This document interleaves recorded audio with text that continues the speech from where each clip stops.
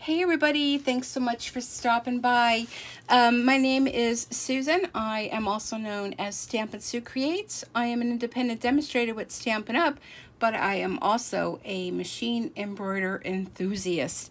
So I want to welcome you and thanks for stopping by. If you haven't been a subscriber yet, go ahead and hit that red subscribe button and ring that bell right next to it, and you will then be notified every time I upload a new video. So I haven't done a video for quite a while on machine embroidering, so I hope this is going to come out okay. I apologize up front if the camera falls over or something, because it's very difficult to do this because, as you can see, this machine is very large. So I was doing some embroidering of towels and I thought, you know what, I think I'm gonna throw on the YouTube and go ahead and do a video for you. So this is the Innov'is, not sure how you say it. I apologize for that. This is the NQ1600E, and the E basically stands for embroidery. So this machine is an embroidery machine only. Some machines have sewing and embroidery, but I already have a sewing machine, so I just wanted one for embroidering. Now I did have one before this. You may see a few videos on that if you go back and look. But that was only a 4x4 size hoop. This one goes up to a 6x10. So I quickly ended up trading that one in and going with this one. I did a lot of research before I did it. So my recommendation to you, if you're thinking of starting embroidery, is go for what you can afford, the largest hoop, because when you fall in love with it, you're going to want to go back and trade it in and upgrade. So to me, 6x10 was a great size. I really wanted 5x7 because so many designs are 5x7, but this one is perfecto for me. So anyhow, go to a reputable brother dealer as well. Don't go buy off of big box stores or whatnot. They don't supply any type of training or any information to you once you get it home. So that would also be my recommendation. It looks like you guys are sliding down. Like I said, this is going to be a trial and error, but I haven't shown you really anything yet. I've been jibber jabbering. Okay, so let me show you a few towels that I've done. Here is one. Isn't that cute? Sorry, the sun is coming through the window. I'm not going to complain about that because it was raining all day. So look at that cute little chicken. Doesn't that look fabulous? And look, this is a big towel. That's a big design. So that's one that I just did. Here's another one. And it says, if heaven doesn't have dogs, I'm not going. So I thought that was super cute. So, and these are dish towels. They're cotton dish towels. Got them off of Amazon. And here is the one that I just did. Oh, it's just so hard to get this into the screen. And this one says, nurses do everything with love. So I thought, you know what? I think I'm going to do another one of these with you because it's not a very long stitch. So let me show you the process of doing the whole thing. Now, let me grab a towel. I think I would have had one ready already, you know what I mean? But hey, this is how things go, right? So these are cotton towels. They are 100% cotton, made in India, unfortunately. I got them off of Amazon, a whole pack of them. So the great thing about these is that these are already a little fuzzy on there. They were already folded, so they're showing you the line as far as where the center is. I don't know why this thing keeps... Let me try doing that. Okay, so this will fit in a 5x7 hoop. So here is a 5x7 hoop. Let me move this aside for a bit. So what I want to do is, before I get started, I have to do a little prep work. So this is stabilizer. Now there's all sorts of different stabilizers on the market. This one is a tear stabilizer. There's sticky, there's water soluble. There's all sorts of different stabilizers. This comes on a roll. You can get some of them on the sheet, but depending on if I'm doing 4x4, 5x7, 6x10, I like to get the roll. Then I can cut it to the size I want. so to do that, all I'm going to do is I'm going to bring my hoop and I'm going to do a rough measure, and just with my scissors, I'm just going to trim. You want to trim it so that it's larger than your hoop, so you have a little bit of overhang, because once this machine gets going, it's going to start banging and pulling on it, so you want to make sure that it's going to be larger than your hoop. So I think you can see that.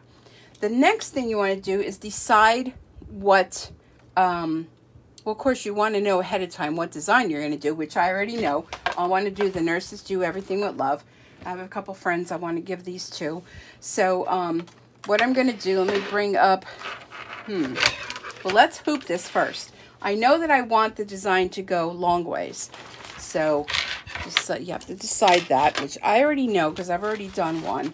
So this is the way that the hoop is going to go into the machine. This is the part that goes into, slides into the machine. So I'm going to put my stabilizer on there, and I want my design to go long ways. So make sure I have the right end of my towel. And I know this is difficult to show you, but I will. Okay, best that I can. Okay, so I'm going to have my stabilizer, and I already know where the center is. So I need to hoop this. And there's two parts to the hoop. There's the bottom part that goes into the machine, and then this is the top piece. So they have two little markings, top and bottom. I'm going to align that up with my towel. That helps to get it in the center somewhat. Plus this towel has stripes on either side, so that's another helpful way to get this in. Now I do have a magnetic hoop, which I probably should use, because that, you just don't even have to do this. This has a little screw on the end. I'll show you after I tighten this up. It has a little screw that you're going to tighten up. The magnetic hoop is wonderful in that there's no screwing of any bolts. There's two pieces that snap together, and all I'm going to say is watch out, fingers. Okay, so here's my hoop design. You can see my lines. I have right where the fold of the towel was, going up and down, and I'm looking at it, and eyeball wise, looks good to me. So let me bring over the machine, and oh dear. Okay, I hope I'm not making you sick by this. It's just a hard way to show. Okay, so there's a little, if you could see that. Nope, I gotta go back this way. So there's a little piece here. This is where your design is gonna, your hoop is going to go into. Push it all the way in, and there's a little lever here. You push that down. That's going to lock in your design. Now, because this is a little bit long, I'm just gonna kind of roll this up, and that one will be out of my way. I have to move it away from the wall because this arm goes back and forth. Okay, hold on a second here. Oh, dear goodness. Okay, let me zhoosh this around. Okay, so here's my screen. I have a thumb drive in the side here. And if you guys can see that, let me try to move the stand over. Here we go. Okay, so I'm going to use a design that's on my thumb drive. There's many designs already built in here, including alphabets and things like that. There's also some designs you can save on your machine if it's something you're going to use over and over again. So I'm going to go in here, and I'm going to go to my design. You could see all the different designs. So here's my design that I want, and then I'm going to set it. Now up here at the top, it'll show you different hoop sizes. So you can do this in a 5x7 or 6x10. So 4 different hoop sizes. So I have my 5x7. Now if it didn't fit in there, it would tell you need a larger hoop, but it fits in there. Okay, so what I want to do is I want to rotate it to go sideways. So oops, this way. Okay, so there it's going sideways. I'm going to hit OK. So I'm pretty much done there. So then if you wanted to move it, you wanted to size it, you want to delete it, if you wanted to add something else to it, you can go ahead and hit add. You can add someone's name or anything like that. And if I'm done doing the editing, I'm going to go ahead and hit edit end. Okay, and it brings you to this screen. Now this screen, you will be able to see exactly where it's going to stitch. This little symbol here, which it kind of goes round and round, that will show you the whole stitch area if you hit that. So you can adjust where you want it to go, if you wanted to rotate it or move it anywhere to see where it's stitching.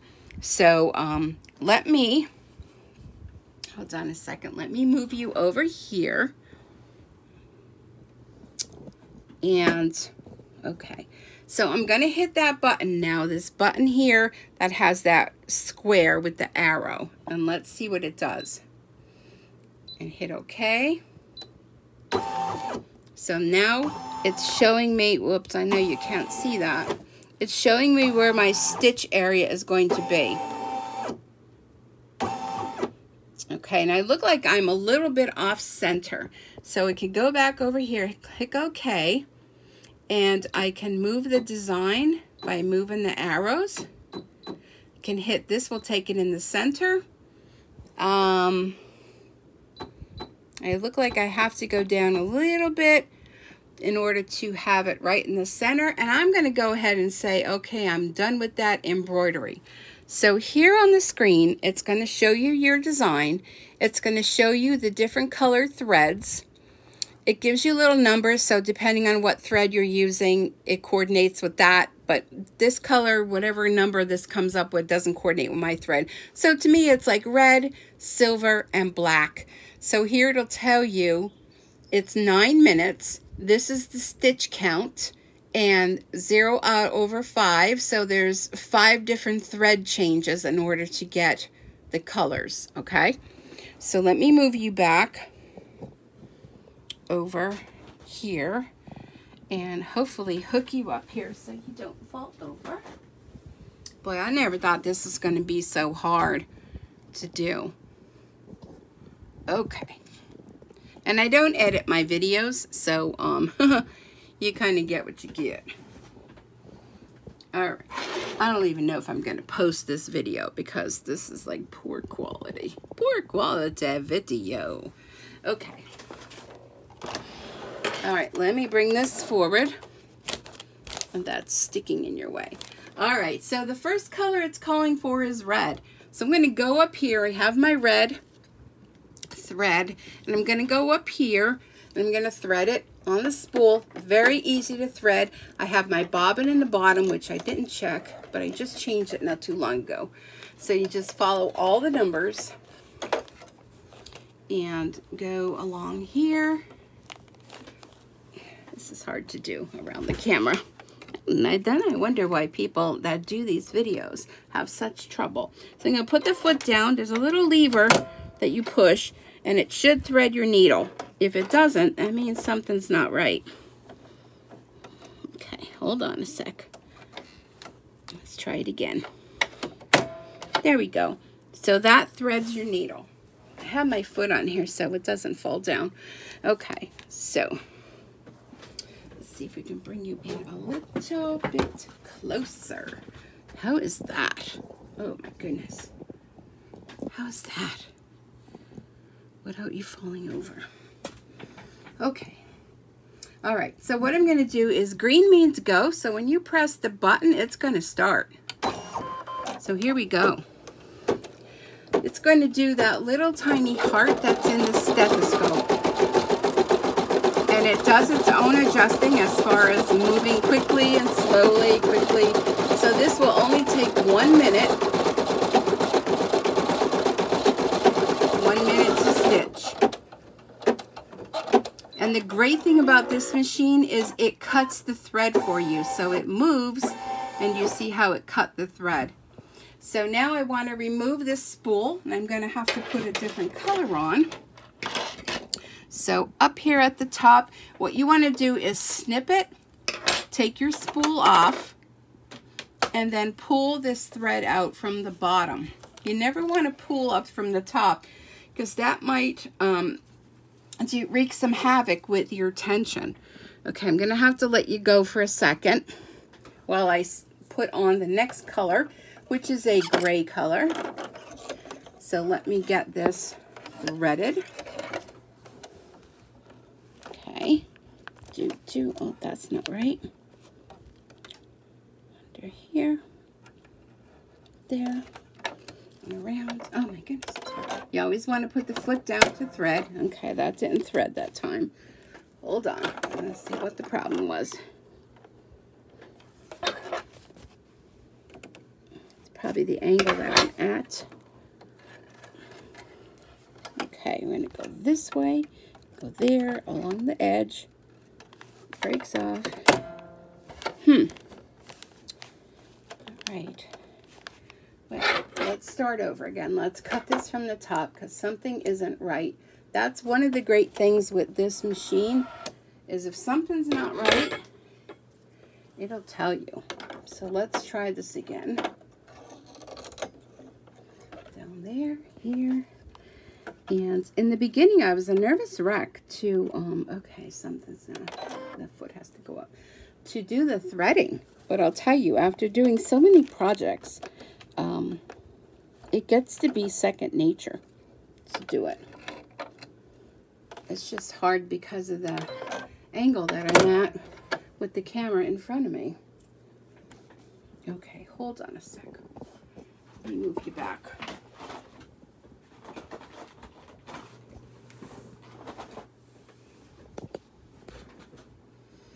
Because I'm not at the right angle that I can do it. There we go. Third, fourth time. Not really sure how many that was. Okay, so we changed that. We got a green and we're going to push go. So this piece is going to go around the heart, part of the stethoscope. And this is only going to take a minute as well. So the next color is going to be black, and that would be 2 minutes. After all that, now we have to change it again. That's okay. But the screen will indicate and tell you exactly what all's going on. Okay, now my black, I have a big, huge, massive spool. So I have this big spool holder behind me that I purchased. Okay, here we go. And please bear with me. It's so much easier when I do my stamping videos because I do that overhead and you can see everything, right? Okay, there we go. No problem with that one, right? All right, now this is a 2-minute stitch. So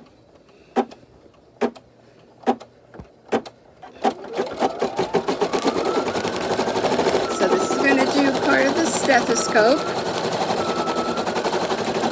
Does a little bit of an outline and then a little bit of a satin stitch over it. You can see, look how fast that's going. I mean, it amazes me, this machine. This is going to be, if I didn't say it, this is a 2-minute stitch. And you want to always keep this area over here clear because that arm is going to move back and forth depending on where it's stitching. I didn't want to hook this camera holder up to the table because my table really shakes. You guys would have felt like you were in an earthquake. So we don't want that to happen, right? Alright, we're working our way down. This is a quick stitch though. 9 minutes. I've done ones where they were 45 minutes. I'll tell you. But to me, it's just relaxing to do this. You know, just watching the machine do its thing. Quite amazing to me, actually. And it does show you on the screen. I'm not going to flip you over to that, but it does show you on the screen exactly where it's stitching. There's a little cross, green cross hairs that show you exactly where it's stitching.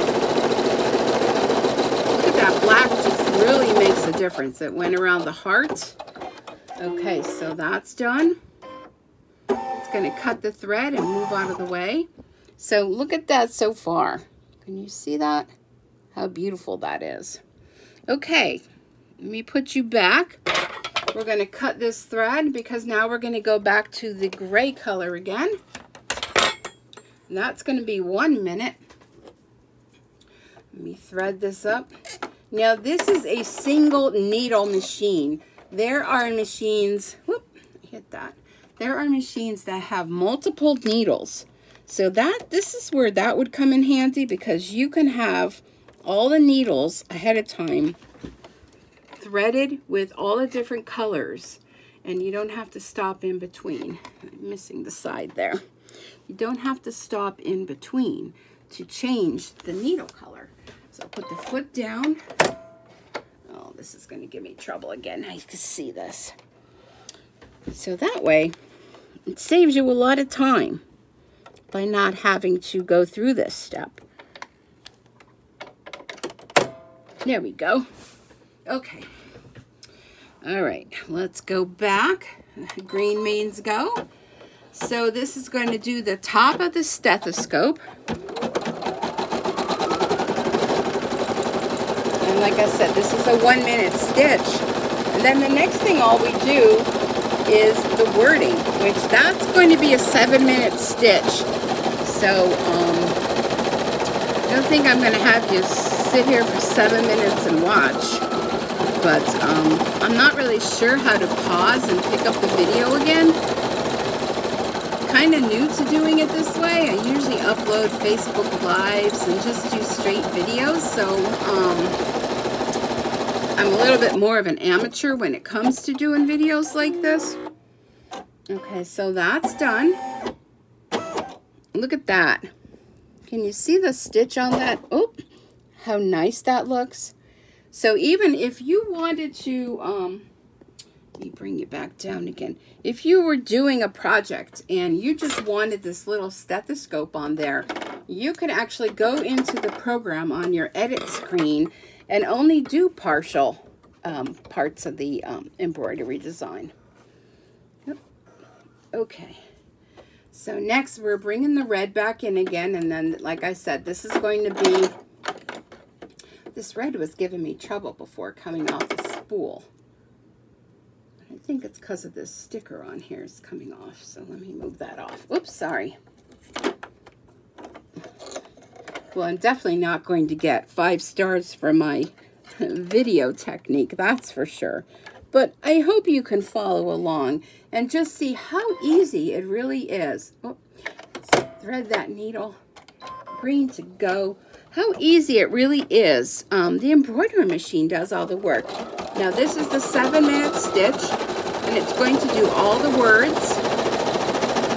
And then after that, all you have to do, because this will cut all your jump stitches, there may be 1 or 2, depending on the designer as to how they designed the whole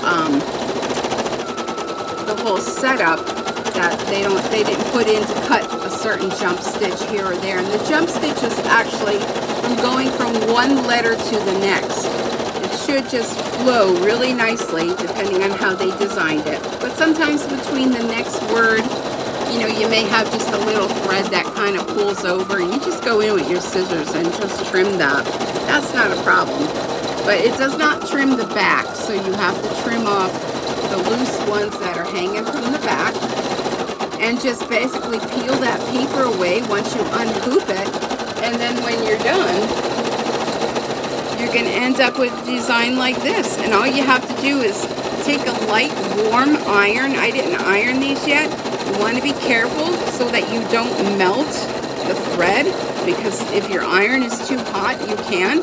So go ahead and put a piece of parchment paper or some sort of paper over top of the design to protect it while you iron it. But let's take a look at how it's doing.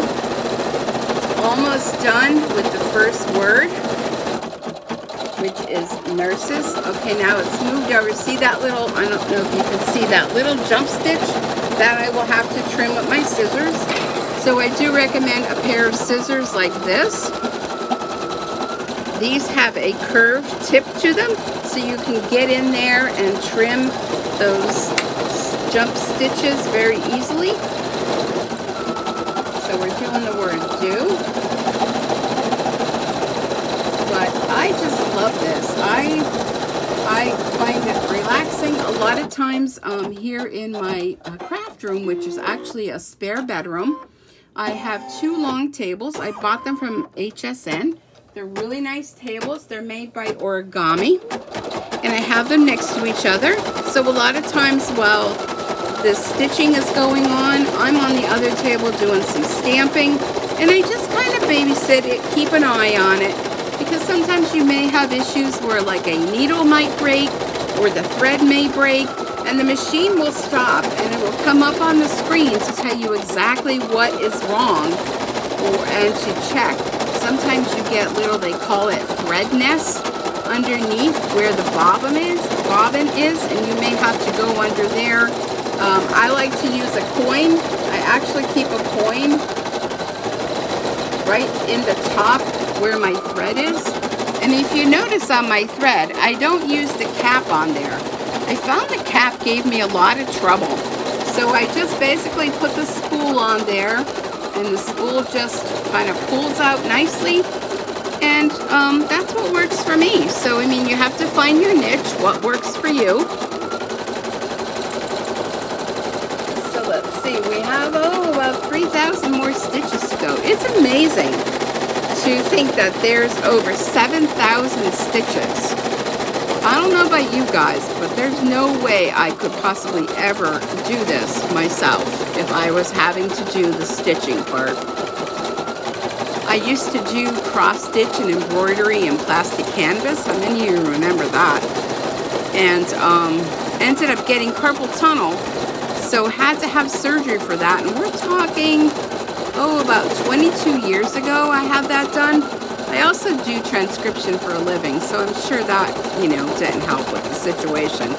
But after all that, I kind of stopped doing all that and kind of got into sewing and paper crafts.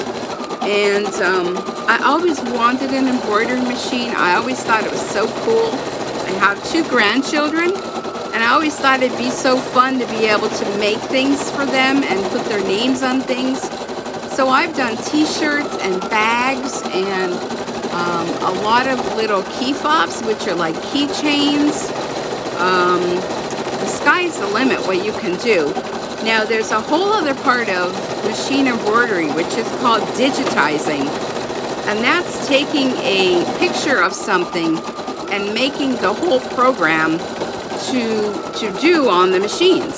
So I'm not interested in learning that right now. So I purchase or I get free the designs that I have to get the zip drive. Okay, now we're done with that. We might as well just hang out because we're almost done here. I could show you the end.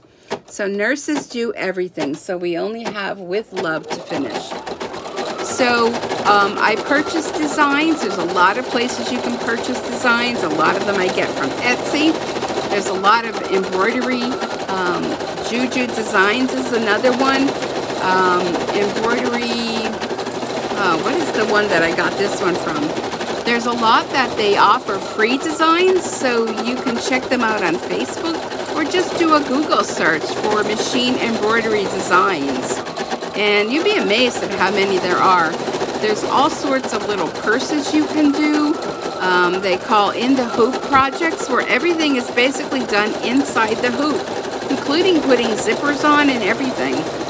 So it's just, there's just so much to it that you can do. Now I did, during this COVID-19 crisis, I was making embroidered masks for kids with faces on, and they were all free downloads, like shark mouths and all sorts of fun, dog and cat and bear and all sorts of fun things. The only thing with those is when you're doing embroidery, just think that needle is stitching through that fabric, putting little tiny holes in it. So you kind of want to do, make the mask, it does it all in the hoop, and then put your backing on. So you don't want to really stitch through the entire design front and back, because it's not really protecting you from any virus. You know, well, not that the regular masks are either, mind you, but just something to consider when you're embroidering. And you can pretty much embroider anything, you know, just as long as your needle will go through it, you know. Okay, we are almost done. We got about 30 more stitches to go.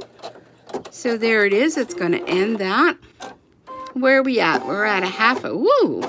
Brought it real up close and personal. Okay, I'm going to have to let you go here so I can, I don't want it to fall though. So we're going to go ahead. I'll use one hand. We're going to unlatch that. So here over on the screen, I don't know if you can see that, it says finished embroidering. So you can hit OK. Brings back up to where you were. If you want to go back to your original screen, if you're done with this, you can just go back, back, back. Okay to cancel the current pattern selection. Okay, and it brings you back to your main screen. Okay, so over here we're going to slide our hoop out. And now I think I can move my machine back a little bit. Bring you down to the desk. So here it is. Here is our design. Look at how beautiful that did. There's a couple little jump stitches.